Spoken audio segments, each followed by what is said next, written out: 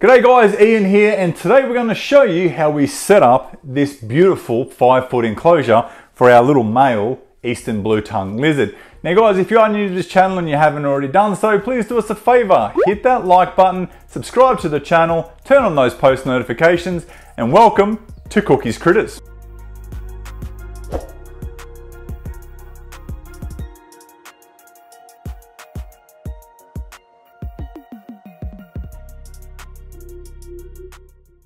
Okay guys, so the first thing that we need to talk about is this bad boy right here, the enclosure for your blue tongue lizard. Now, simply we have repurposed this 5-foot central bearded dragon enclosure to use as a demonstration purpose for this video on how to set up a blue tongue lizard enclosure. Now, the background here in this enclosure is ideally suited for a central bearded dragon with the high elevated basking spots and plenty of places that it can move along and climb. But you know, at the end of the day, if a little blue tongue with its stumpy little legs can climb its way up onto these basking ledges, it's good for its brain, a bit of mental enrichment and physical activity as well. So the enclosure size is super critical. We've gone bigger than we need to, but if you have the space in your house and you can afford to go a larger enclosure, then especially for an adult blue tongue, something this big is perfectly suitable for an adult blue tongue lizard. Now, the bare minimum recommendation for an adult blue tongue is a 4 foot, so 1.2 meter by 2 foot, so 600 mil deep enclosure. They don't need a lot of height. They don't need the height that this enclosure has, but since we've got it, we're going to use it, and we're going to go from there. So the next thing that we're going to talk about in this video is heating and lighting. Now, for an enclosure this big, we do have a 100-watt basking light installed on the inside of the roof of this enclosure, and we've also gone ahead and we've installed a 5% T5 UVB.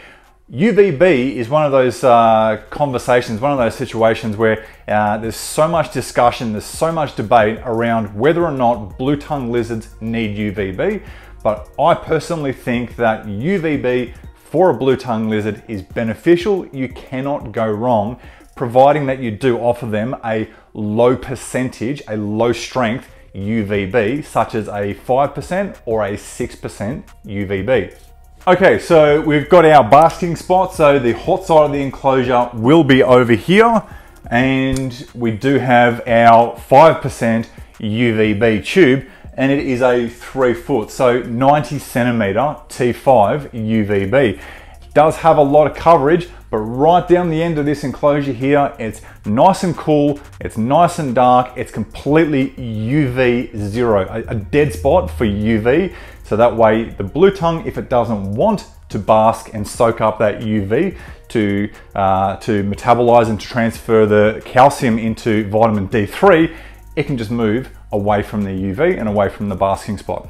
Now, talking about the actual temperature gradient for a blue tongue lizard, it is specifically related to the subspecies of blue tongue that you are keeping. Obviously, if you're keeping alpines, they are a lot cooler. If you're keeping northerns and centralians and westerns, they do require higher heat. Now, an eastern blue tongue, which is what's going to be going in here, it is a hybrid eastern northern. It's going to need a temperature gradient around about 28 to 32 degrees. So simply we can achieve that by the strength of the basking light. Currently there is a 100-watt basking light inside the enclosure, and if we find that the thermostat is kicking on and kicking off far too often, and that light's going off and on, then we can simply reduce the wattage of the basking light down to around about a 75 watt to drop the temperature without the thermostat kicking on and kicking off. Hey guys, so the next thing that we need to talk about is substrate when it comes to setting up your blue tongue lizard enclosure. Now, if you're the kind of keeper that likes to have things sterile and you're going to use things like paper towel, butcher's paper or newspaper, and you're going to think that that's appropriate for a blue tongue lizard, well, yes, people do have relative success when using these mediums as a substrate. The issue is the lizard wants to burrow and bury itself underneath its substrate. So if you just give it paper and you think that you can just grab a soiled piece of paper with urate and feces on there to chuck it out for easy cleaning, then potentially your blue tongue lizard is just going to slide itself all the way under all of the paper, potentially just defecating on the actual enclosure base itself, which is more work in the long run to clean up. Whereas things like your loose litter, your loose substrates, this one here is a fine pine shavings. Other substrates that we use and we recommend is eucalyptus mulch, readily available in large 20 kilo, 40 kilo landscape size bags. Very economical choice when it comes to picking a substrate for your blue tongue lizard. Yes, there are plenty of commercially available retail types of substrate for blue tongues. You've got Aspens and you've got Chipsy, and you've got all those kind of ReptiBarks, all those kind of things. But for a blue tongue, there is a cheap and easy alternative. You've got pine shavings, you've got eucalyptus mulch, you've got straws, you've got hay. They are perfectly adequate for your blue tongue lizard. So simply, we're going to offload this bag into the enclosure. We want to achieve around about 2 to 3 inches, if not 4 inches of depth when it comes to our substrate. So that way the lizard can burrow underneath and feel quite safe inside its enclosure.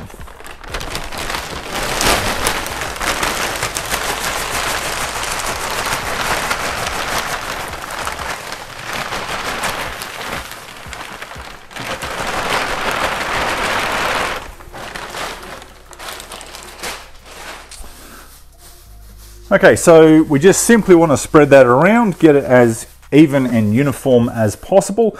Now, the awesome thing about having loose substrates is it sort of acts as a natural hide for your blue tongue lizard. Yes, we're going to put in artificial hides a little bit later on, but obviously a blue tongue can slide underneath it and feel concealed and safe. So guys, we've got our substrate in. It is around about 2.5 inches, 3 inches thick. So I'm pretty happy with the layer that we do have in there. The next thing that we need to do is we need to talk about enclosure furnishings. Now what we mean by furnishings, things like hides, food bowls, water bowls, and decorations. Obviously the decorations is more of an aesthetic thing for us, but it does offer a bit of mental enrichment for the blue tongue, whether it's a climbing or even another object like a fake plant to hide behind. These things are all critical when it comes to your blue tongue lizard enclosure setup. Hey guys, so obviously there are heaps of hides readily available online and in your retail pet stores. Now you can buy something like this, like a little cave or a hollowed out log. Simply you can even go out into the bush, providing that you don't need a permit to go and collect. But you can actually pick up natural pieces of timber that have been hollowed out. As long as you clean it, you treat it in boiling water, you get rid of things like mites, spiders, ants, all those kind of things, ticks. It's not an issue to use natural pieces of timber inside your enclosure. Now, we do have a large enclosure, so we are going to offer our blue tongue a hide on the hot, on the basking side, and a hide on the cool side as well. We're just going to play around with it and we're going to see how it fits and how it feels and how it looks before we settle on the final design.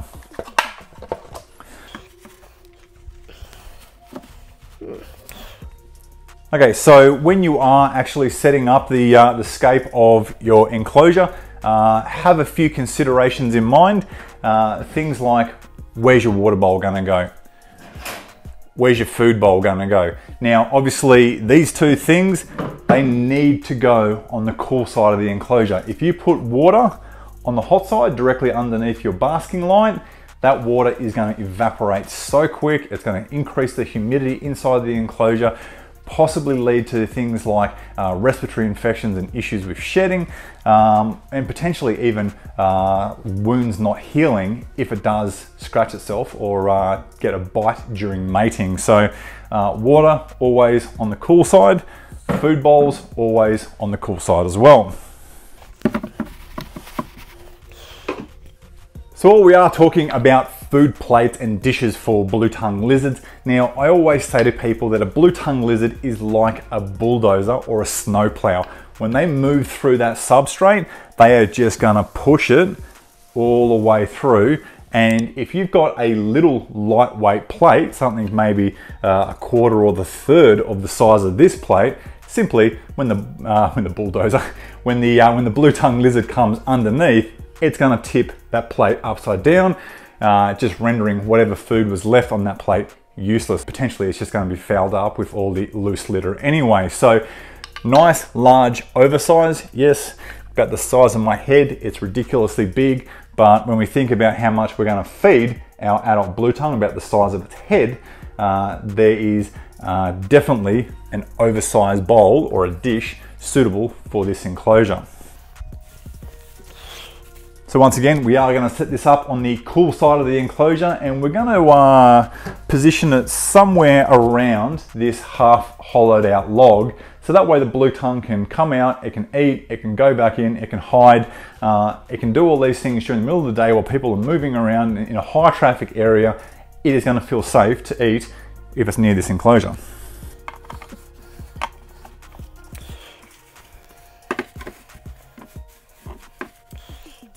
Okay, so we've got our essential furniture inside the enclosure. We've got our 2 hides, we've got our water bowl, we've got our food plate. Other considerations are, decorations. Obviously, for us as keepers, we want these enclosures to look as beautiful as possible. So things like branches, plants, vines, little sculptures, little tiki heads, little Aztec temples, skulls, whatever you're into, whatever sort of floats your boat, essentially. Things like this grapevine driftwood. It is a natural piece to go inside an enclosure. Obviously a blue tongue with like little dumpy little legs, they are really clumsy climbers. Now, this is a pretty solid piece. It's quite thick, it's quite girthy. A blue tongue potentially could climb, but being a bit clumsy, they will possibly fall off. And if we find that he's falling off too frequently and potentially risking hurting himself, we will have to remove this. But from a aesthetic point of view, we're going to try it out, see how it fits. And if we're happy with it, we'll leave it for now and we'll reassess later on.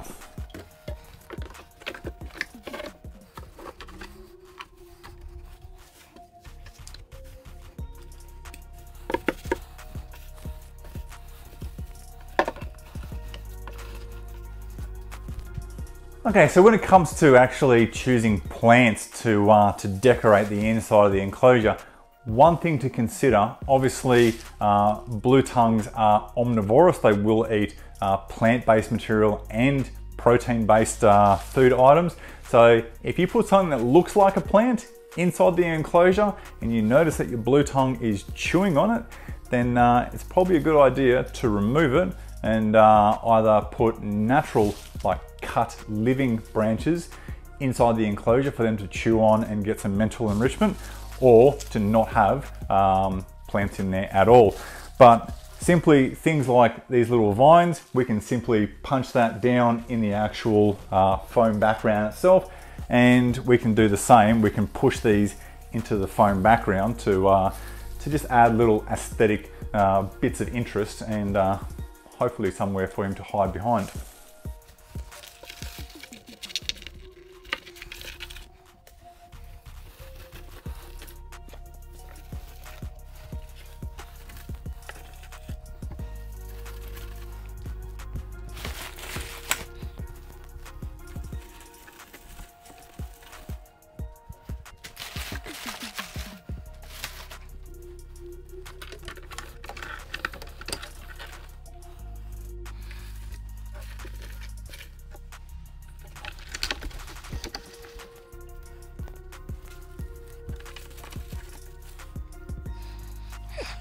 Okay, so we now have the enclosure scaped up. I'm going to bring it in nice and close so that way you can see what we've done.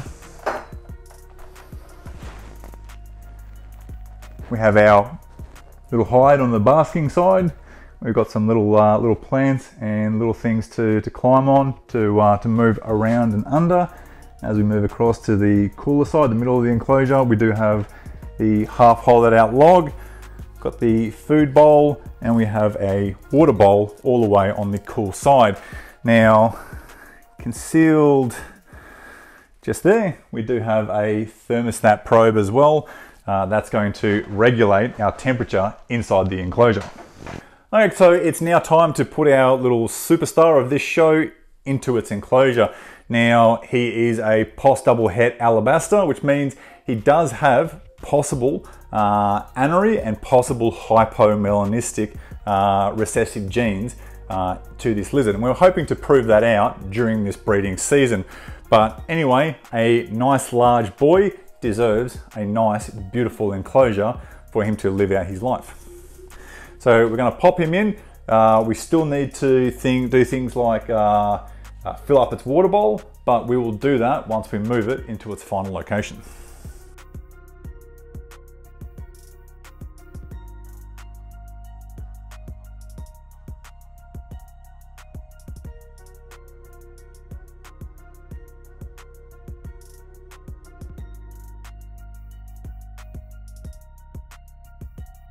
Okay guys, so that is it for today's video. I hope you enjoyed it. Now, if you did, please do smash that like button. If you haven't already done so, subscribe and turn on those post notifications. That way you're not gonna miss a coming video. Now guys, we really appreciate your support watching our content, and we would love to hear any recommendations or suggestions from you, the viewers, of content that you would like us to create. Whether it's more of this educational kind of stuff, or whether it's just our daily routine, or just random stuff like a blue tongue eating 20 chicken livers or something like that, something random. We don't really care. We would love to hear what you, the viewers, want to watch. So guys, please let us know. Drop some comments down in the section below. And guys, until next time, if you got them, keep your beard treated and your blue tongues heated.